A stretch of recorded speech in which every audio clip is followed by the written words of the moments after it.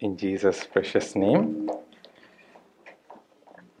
For the message this morning, let's turn our Bibles to the Gospel of Luke, chapter 5. The Gospel of Luke, chapter 5. We're going to look at the last few verses of this chapter. Gospel of Luke, chapter 5, verses 33 to 39. లూకాసు వార్త 5వ అధ్యాయము 33 నుంచి 39వ వచనం ఉత్తర ప్రత్యుత్తరంగా చదువుకుని దేవుని వాక్య పరిచయానికి వెళ్దాం. We will read it responsively and then move into receiving the word prayerfully as we look to the Lord in prayer. Let's read the word of God for the message this morning. Luke chapter 5 verse 33 onwards. And they came and said unto him, Why do the disciples of John fast often and make prayers, and likewise the disciples of the Pharisees, but thine eat and drink? And he said unto them, Can you make the children of the bride chamber fast while the bridegroom is with them? But the days will come when the bridegroom shall be taken away from them, and then shall they fast in those days. And he spake also a parable unto them. No man putteth a piece of a new garment upon an old. If otherwise, then both the new maketh a rent, and the piece that was taken out of the new agreeth not with the old. And no man putteth new wine into old bottles, else the new wine will burst the bottles and be spilled, and the bottles shall perish. But new wine must be put into new bottles, and both are preserved. Verse 39. No man also having drunk old wine straightway desireth new, for he saith, The old is better. Let us pray. Our loving Heavenly Father, we thank you, we praise you for this privilege of coming into your courts and worshipping the true and the living God that you are. A God who conquered death and is risen and is alive, able to not just understand us, not just know us, but speak to us that life and breath that you have, that we may receive thy word which has life in it, that we may live out according to the high calling that you have given to us as your children. Here we are as your people, bought with your precious blood, desiring, longing to hear your voice, that our lives may be built up, our lives may be renewed, our lives may be revived, our lives may be regenerated for those that are yet to receive you. Father, we pray that your word would quicken us, your word would do all that you long to work in us, that we may work out our salvation in fear and trembling. We pray that you would bless our time together. Be with us through the ministry of your word. Unable as I am to do anything, Father, speak through me, to each one of us. And may you make us all that you long us to become as your people. In Jesus' precious name we pray. Amen.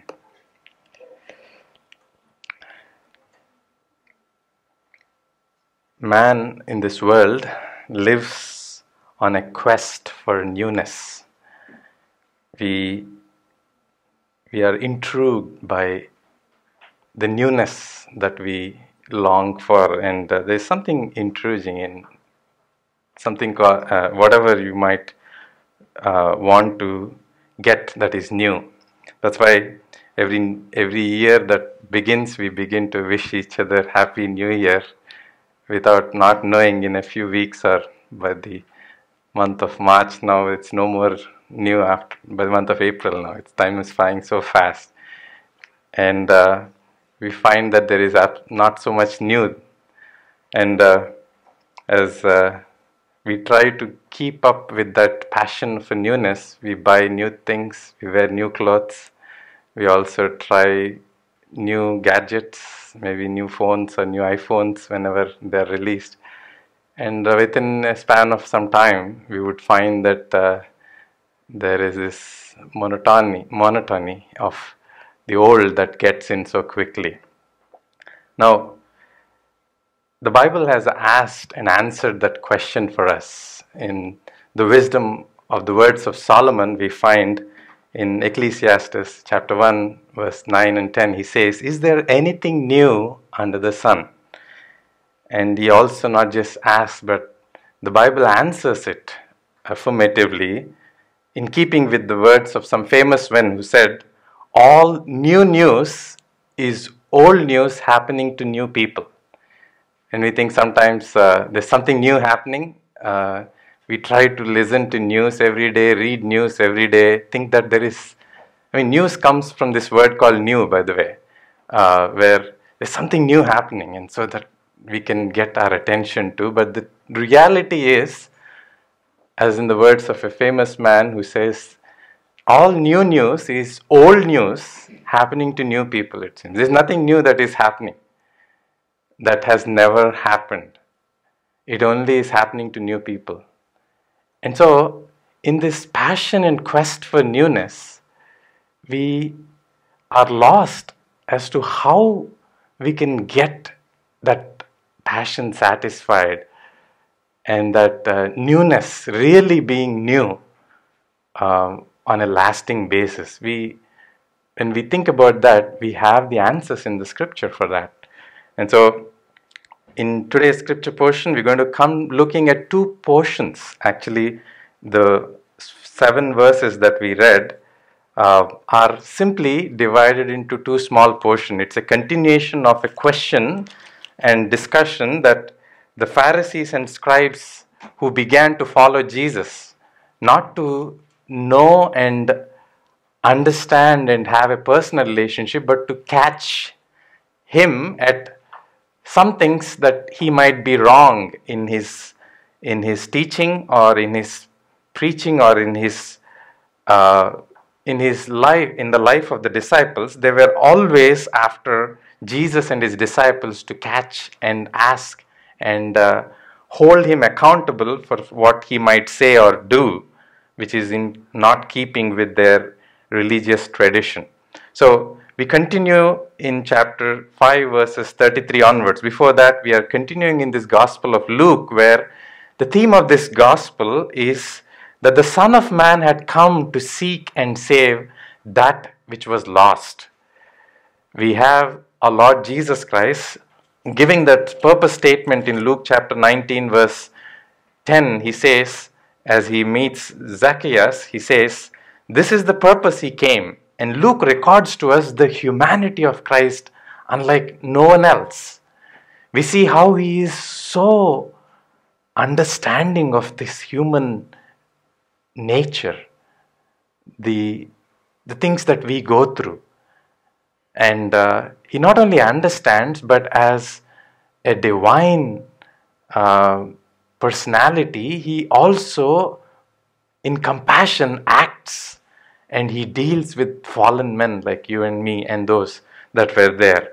And so we find how Luke is walking us through the interactions that he had, not just with his disciples, but people that like Pharisees and scribes who were following after Jesus. And so in this question that was raised in verses 33, this is a continuation of the question that they asked in verse 30. Luke 5 verse 30, the Pharisees and scribes murmured against disciples, saying, "Why do ye eat and drink with publicans and sinners?" So for that Jesus had an answer. He said, "I have come as physician to heal the sick and not the healthy." And so he answered the part of why he is eating with the sinners or the publicans, but he didn't answer the next part, which is the eating part. Now in verse 33 onwards, the Pharisees move on to ask that question, and they say, unlike the disciples of John and unlike the disciples of Pharisees, why is it that your disciples are into feasting rather than fasting? That is the question that was asked. Now, Jesus, apart from answering those questions about eating and fasting prayers, he leads them into, and also us, into the parables about stitching and fermenting. stitching of the old garments and fermenting of the wine that he talks about. In those two parables, Jesus is communicating to us about how the newness that Christ brings in is radically new. It is so radically new and different that this old system of the Pharisaical and the Levitical system, that the Mosaic law that the Pharisees have taught and embraced, can't not even can understand, but come close to in trying to do some patchwork that they want Jesus to consider. And so Jesus gives through those parables about his work being so radically new rather than any kind of repair work or a patchwork. Now, as I talk about these two things, I want to continue on that process, that a survey was done about what Christianity is in just one or two words. What do you think Christianity is in one or two words? When you are asked a question, what would be your answer? Somebody comes and asks you, what is Christianity in one word? Some people went on to say redeemed. Some people went on to say salvation. There are many good words that come to our mind as we think about Christianity.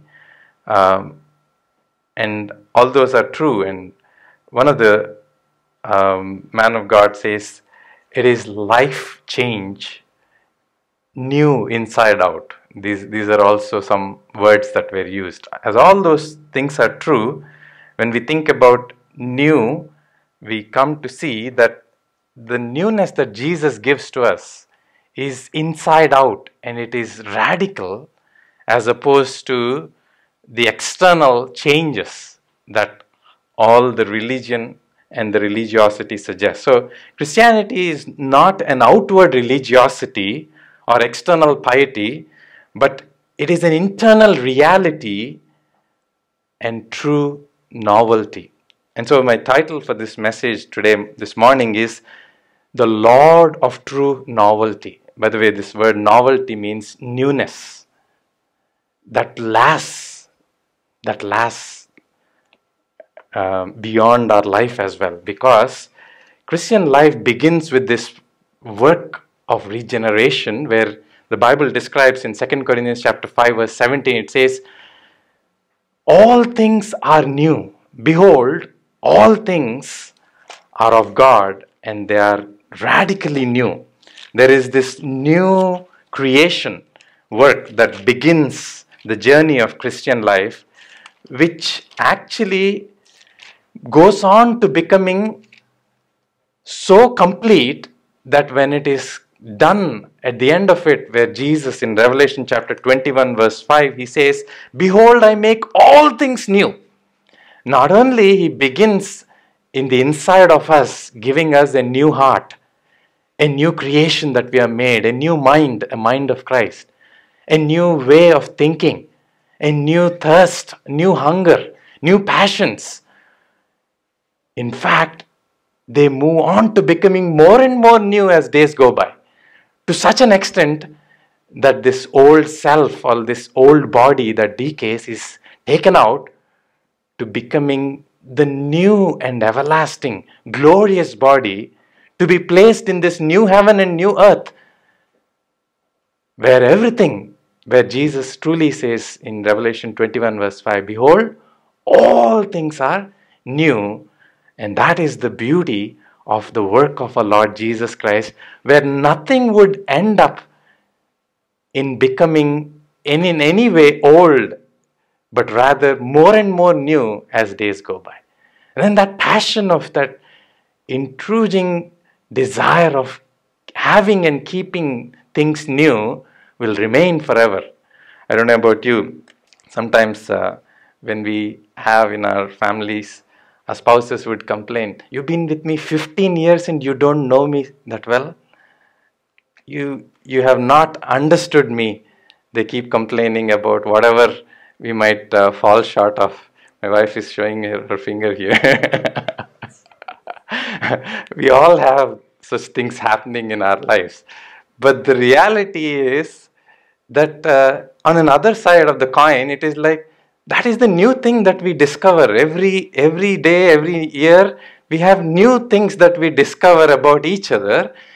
That is how we come to understand. And marital life is a lifelong process of learning.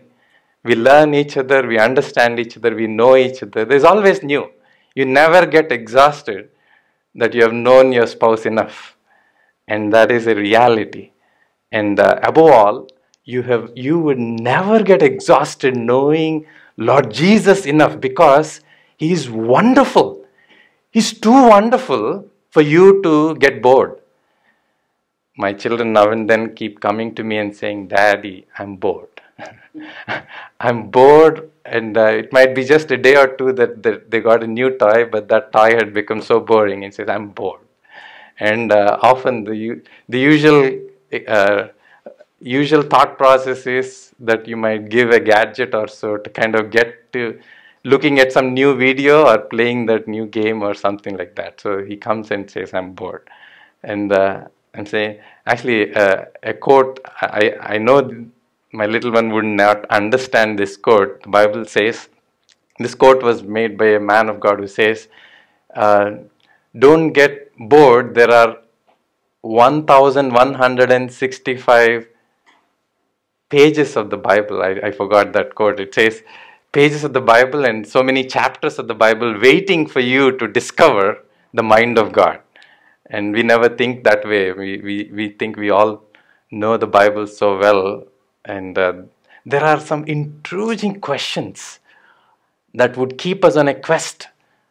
And the wonder of the wisdom of God is beyond, where Paul, who in Romans chapter 11, verse 35, he says this about the wisdom of God. Romans chapter 11, verse 33, he says, oh, the depth of the riches, both of the wisdom and the knowledge of God, how unsearchable are His judgments and His ways past finding out.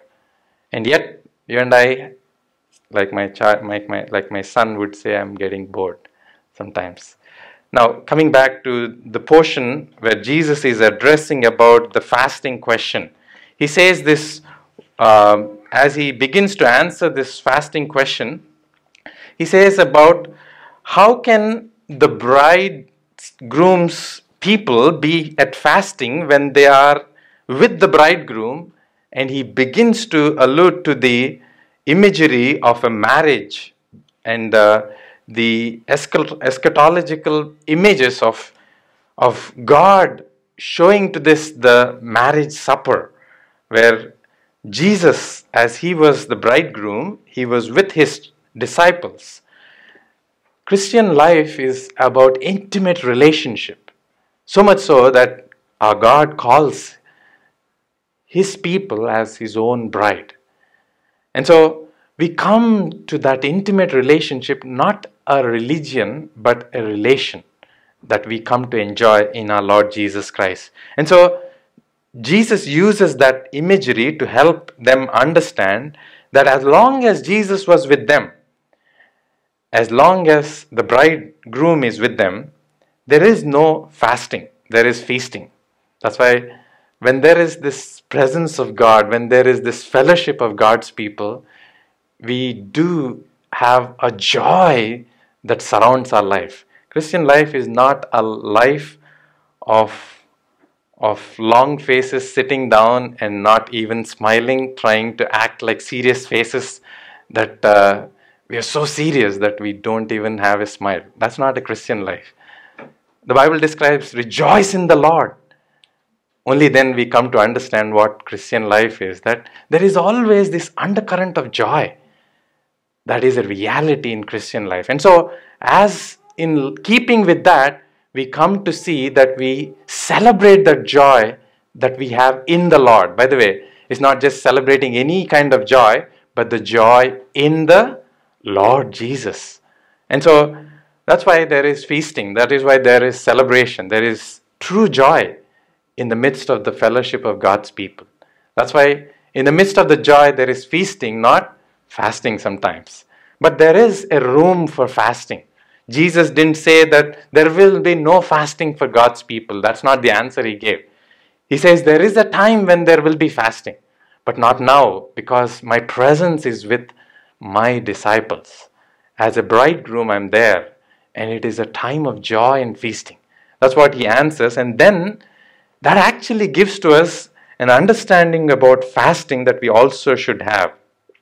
When we think about fasting, many a times fasting as from the Pharisaical approach is seen as a traditional thing or a seasonal thing. There are those in this world who have seasonal fasting, 40 days.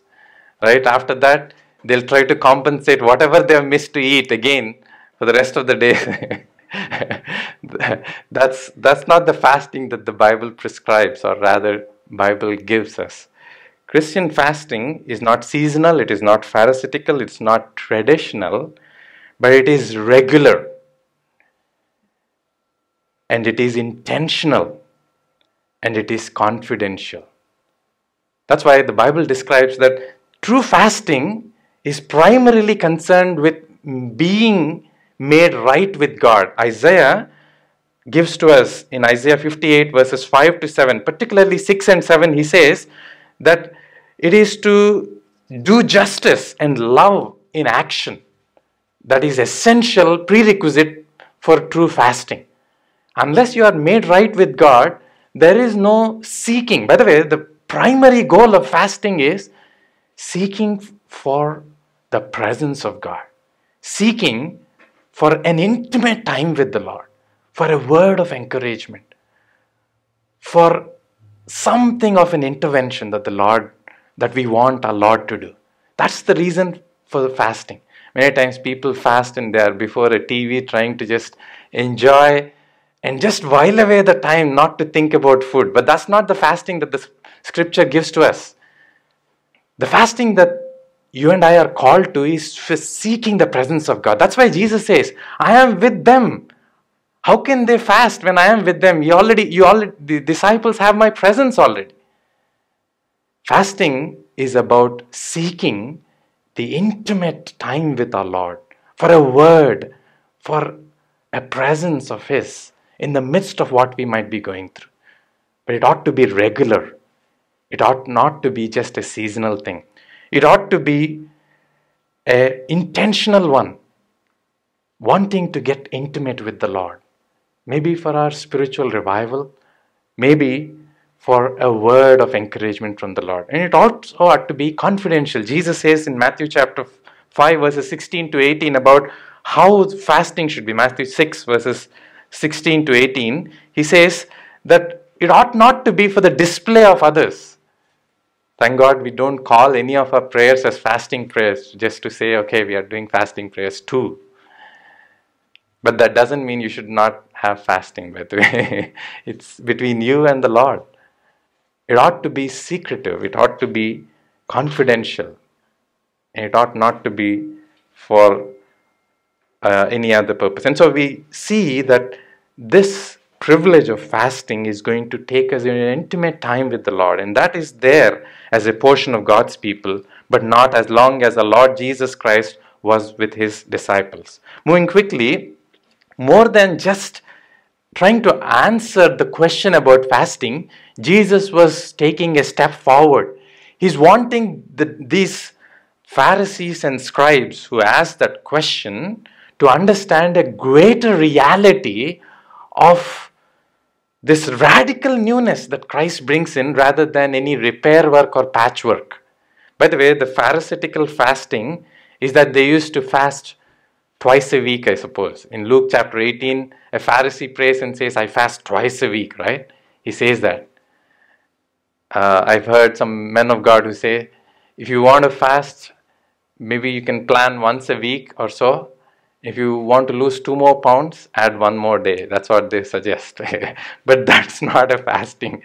Don't have fasting for other weight loss programs or anything. That is not the goal of fasting, by the way.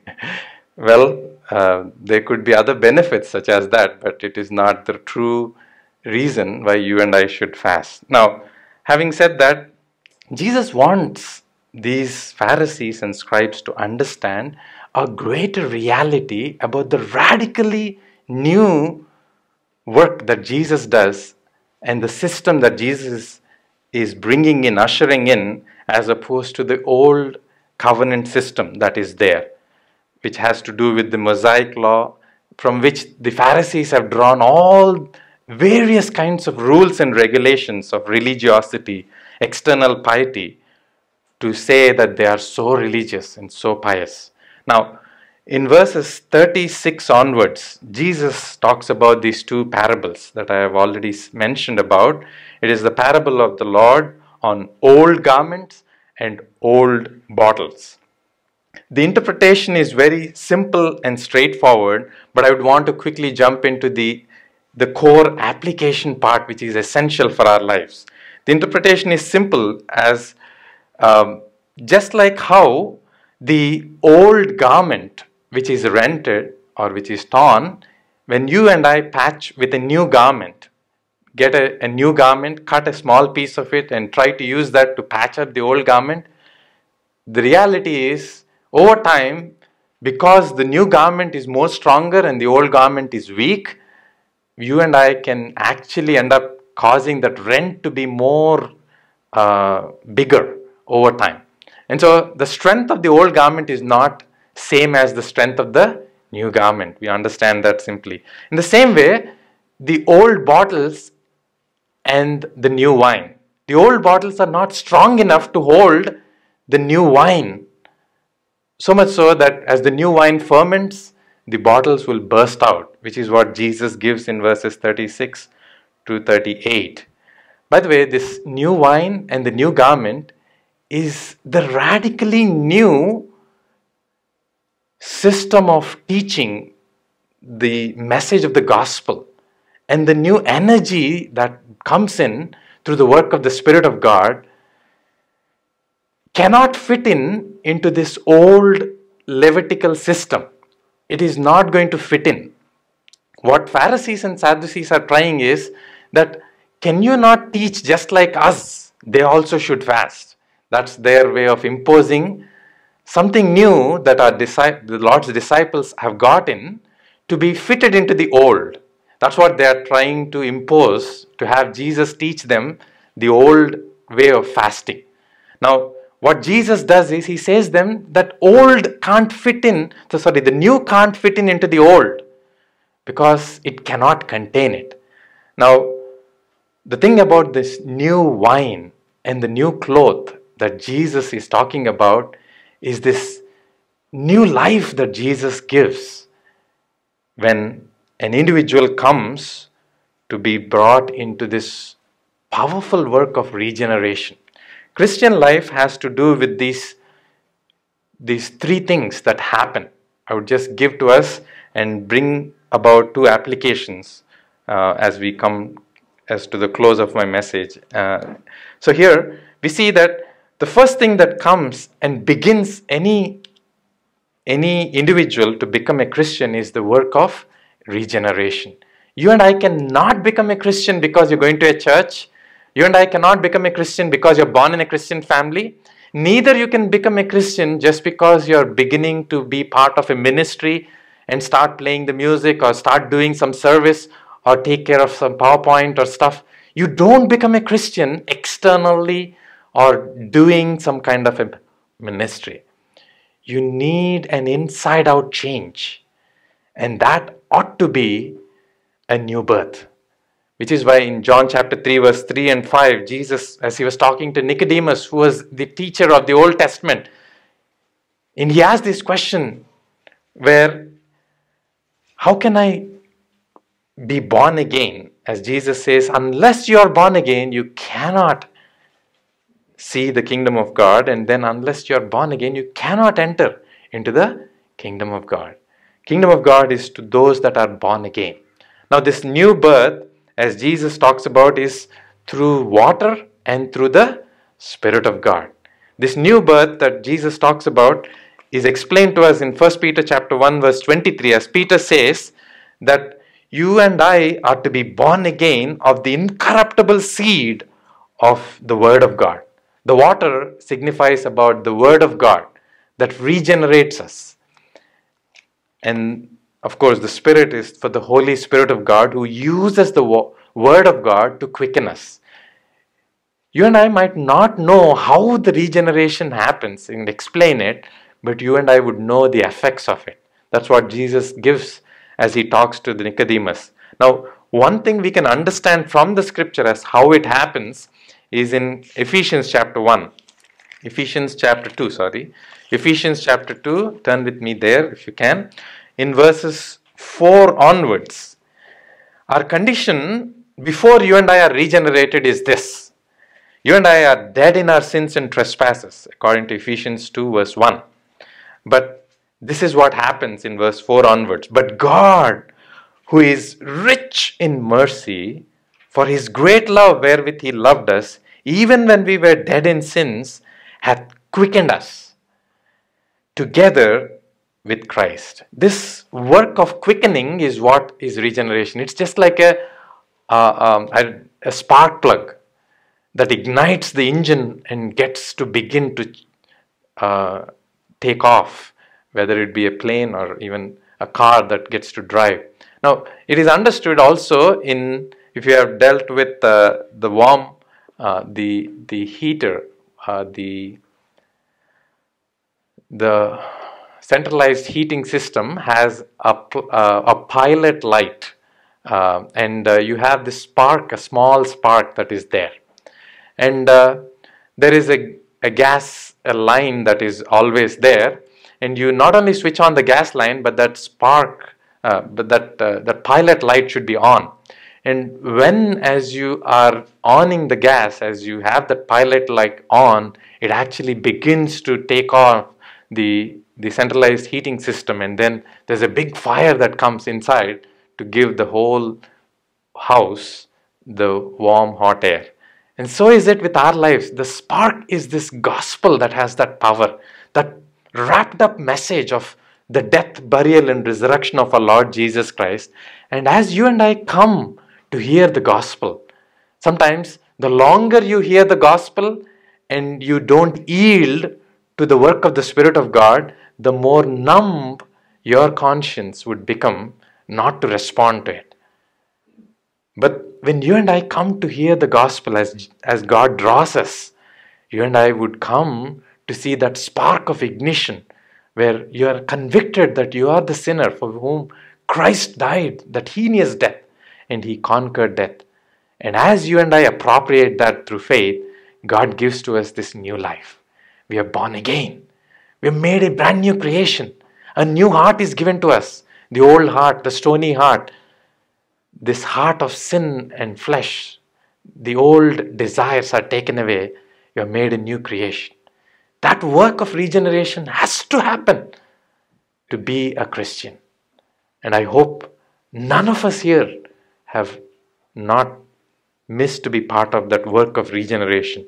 That is how Jesus' newness begins. It's only a beginning, by the way. Many times people think, okay, I'm born again. I'm a child of God. That is enough. And they don't start growing in the Lord and being part of God's family to grow together. They think they have the Bible, they have a passport to heaven. They don't come in even to the Bible study or even to the prayer meetings, and there is this assumption that growth and newness automatically happens only till they come to see the monotony that sets in. The monotony is, there is nothing new. There's a dryness, that is as if lack of freshness in how we worship God. There's a lack of passion for the work of God. There's a lack of and this is helped. This is well understood in this analogy that a man of God gives. Christian life is a life of walking uphill, it seems. It's like this. Either you're walking uphill or you're sliding back.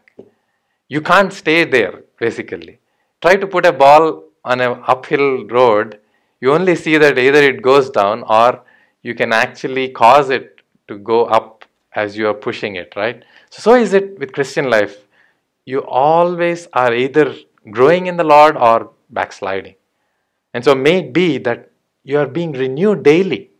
And that's what brings me to the second point, which is this: apart from the work of regeneration, there ought to be this work of transformation. This is a part and parcel of every Christian life as they are growing in the Lord. In Romans chapter 12 verse 2, Paul describes about this transformation that begins with our mind. Romans chapter 12 verse 2. As we see, Paul goes about to describe to us the transformation that happens with the renewing of our mind. And be not conformed to this world, but be ye transformed by the renewing of your mind, that ye may prove what is that good and acceptable and perfect will of God. Though you and I are a child of God, you and I are far from knowing the mind of God. God's ways are so high than your and my ways. That's why we come to read the Bible. We come to understand the way God thinks. And we are renewed in the way God reveals to us His thinking and His thoughts as we study the Bible. And this renewing of mind happens and helps us to prove what is good and acceptable and perfect will of God. It teaches us what the will of God is, the mind of God is. We do Bible study not to gain more knowledge or information, but it is to know the mind of God and to think God's thoughts after Him.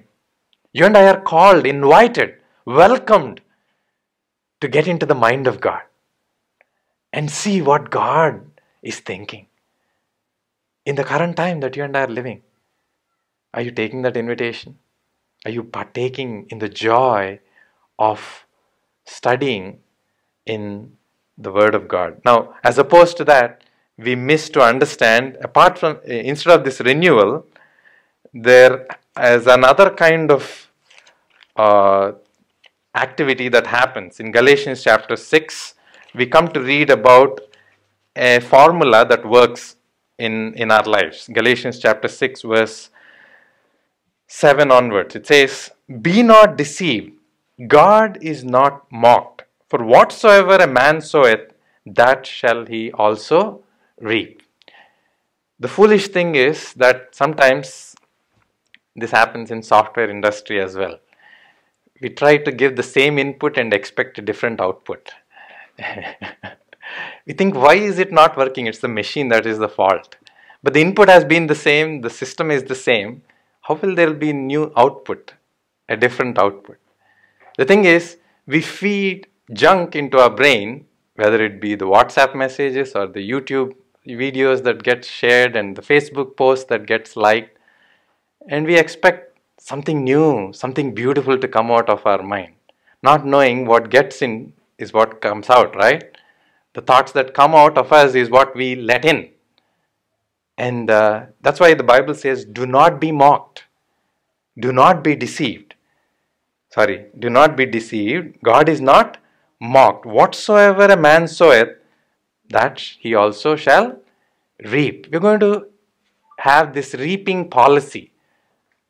We don't sow a wheat seed and expect a corn, right? And that's what happens as the things that we let in, the thoughts of God. That's why the Bible gives us in Philippians chapter 4, think on these things, as it gives this list of these things, and you find these things nowhere else apart from the Word of God. Philippians chapter 4 verses 8 onwards, "Finally, brethren, whatsoever things are true, whatsoever things are honest, whatsoever things are just, whatsoever things are pure, whatsoever things are lovely, whatsoever things are of good report, if there be any virtue and if there be any praise, think on these things." You think CNN or Fox News has something new, honest report or good report or pure report, lovely report? Far from the reality. It's only the Word of God that has the true, pure, honest, lovely and good report, because they're the thoughts of God, to think God's thoughts after Him. And so we come to this work of renewal that needs to happen in the second part of transformation. And so Christian journey is becoming new by the perspective that God gives to us. Every day, we grow into becoming more and more like our Lord Jesus Christ. We think the way He thinks. We behave the way He behaves. We cultivate the habits that He had. It begins with thoughts, it moves on to words, and over time it becomes action. And what actions we do is what will eventually make our character. And so this is the journey of how we become new. And so as we partake in this renewal work, we come to understand that there is also a revival work that happens, which is why the aspect of fasting and prayer is essential. Apart from the Word of God that renews us, there is also the presence of God and the Spirit of God who renews us. I want you to have us turn here in Titus chapter 3, verse 4. Paul gives to us how the work of regeneration is done by the Spirit and also the renewal. Titus chapter 3, verse 4. Let me read that for us.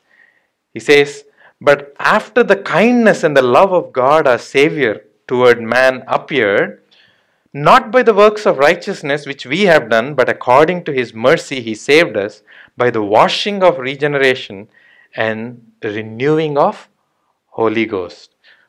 God, through the Spirit of God He has given us, He brings us into the presence of God. He quickens us again and again. This time it's not for regeneration but revival. Sometimes we need God to revive us. We need God, the Spirit of God, to revive us, to empty ourselves and let Him fill us. That's why in Ephesians 5 verse 18 we read, verse 16 onwards, that we are to walk circumspectly in this world, redeeming the time, making the most of time. And then in verse 18 it says, "Be not drunk with wine, wherein is excess, but be filled with the Spirit of God." And the filling of the Spirit of God is not so much about trying to speaking in tongues or these tools or these gifts that God has given for the ministry, in whether it be the preaching or administration of these gifts. But primarily, they are centered around making us more like our Lord Jesus Christ. The work of the Spirit of God is to bring the fruit of the Spirit in us. The work of the Spirit of God is to make us more like our Lord Jesus Christ. And that happens when our self is emptied of us and we yield ourselves to the Spirit of God to let Him fill us. The Spirit of God is not going to be filling us unless you and I yield. You and I ought to yield, letting go of ourself and letting Him take over and letting Him fill us. And so that renewal and revival happens in the presence of God. And these are the two ways in which God is transforming His people. Apart from the work of regeneration and transformation, we come back to Luke chapter 5 in closing. Here we see that the Pharisees were given this radically new work of regeneration and transformation that Christ does. He's not trying to fit in, but He is bringing in a totally. And so as we close here, I would bring to us in verses 39, he says this, "No man also having drunk old wine desireth new, for he saith the old is better." This he is speaking about the hardened hearts of Pharisees. If these two things are not happening, the work of regeneration and the work of transformation, it eventually is going to lead to this work of rejection. This work of rejection is what the portion of Pharisees and scribes is. They wanted that Jesus budge into this old system. And when Jesus doesn't budge in, they are ready to reject. And that's what we see. No man having drunk the old wine. These Pharisees and scribes are so filled with this old system. so filled with traditionality and religiosity and piety that they're not going to embrace the new. They say the old is better, leading to the sad state of reality of rejection. Jesus is already in much love showing to them their heart condition. And may it be that you and I recognize that the work of regeneration and the work of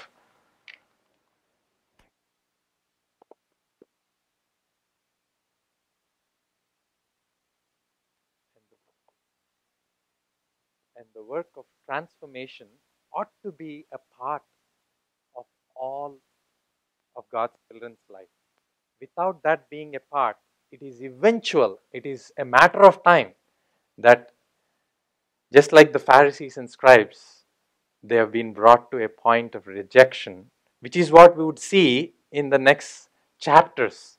They begin to go after in rejection, wanting to bring to crucifixion of our Lord Jesus Christ.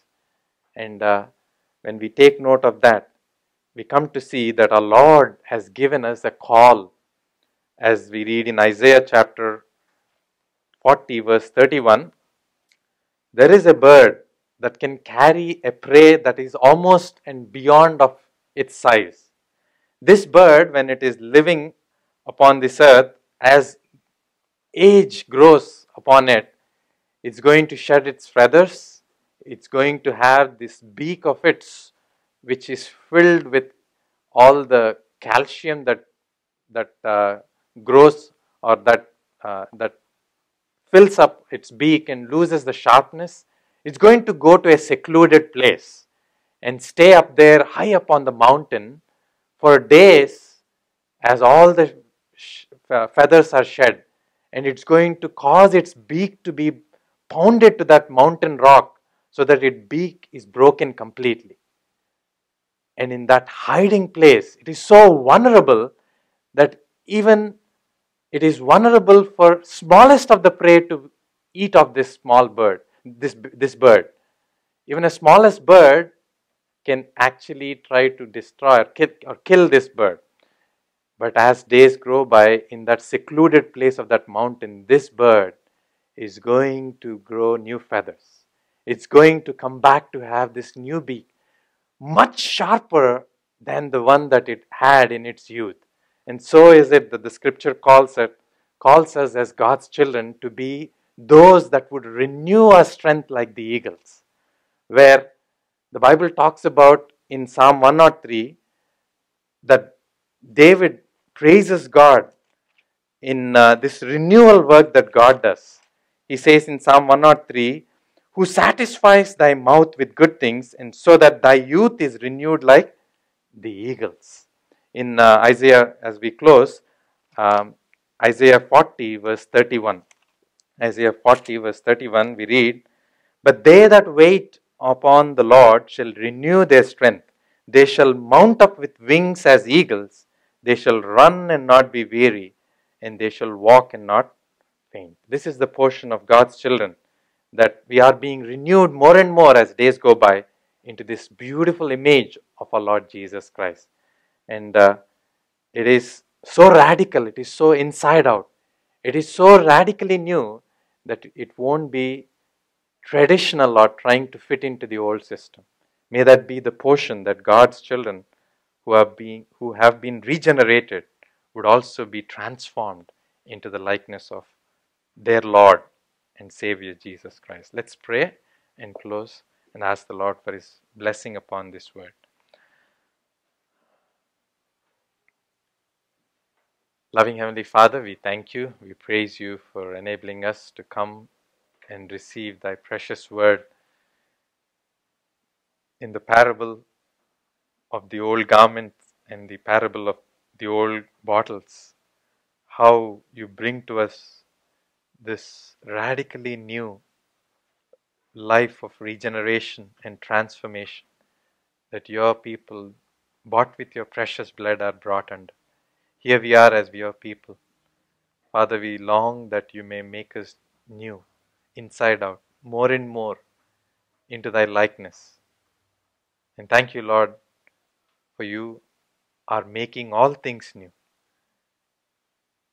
And Lord, help us to yield ourselves more and more to the work of your Spirit, that you may renew us and that you may fill us, that we may be emptied of ourselves and that we may live a life bringing glory and honor to you. Thanking you and praising you. I also pray for those that are yet to give their hearts to you, that today would be the day of quickening, the acceptable day, that you may bring forth this work of salvation in their lives. In Jesus' precious name we pray. Amen.